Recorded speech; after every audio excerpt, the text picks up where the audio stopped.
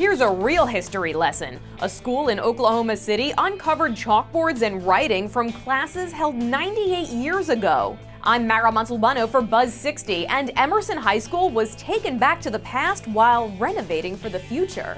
The school is removing chalkboards and replacing them with whiteboards, but contractors made an amazing discovery in the process. It was a lesson frozen in time. Chalkboards with writing and drawings from 1917.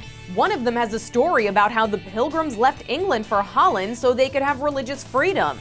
Another has actual drawings of pilgrims. There's a music lesson, and even a countdown calendar to Christmas. Some things will never change.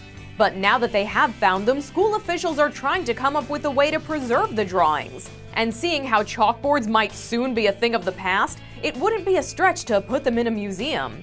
Buzz 60, now you know, pass it on.